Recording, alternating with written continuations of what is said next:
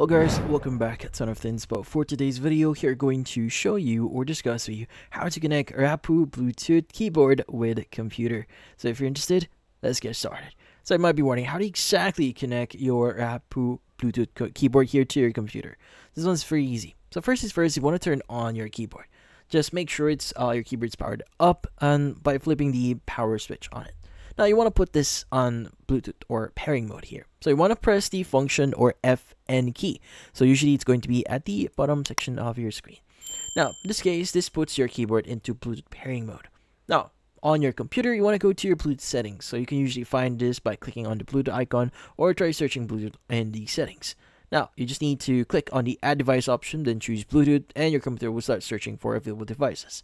Now, you should be able to see Rapoo keyboard appear on the list, and you just need to select it in order for you to pair your keyboard. And that's about it.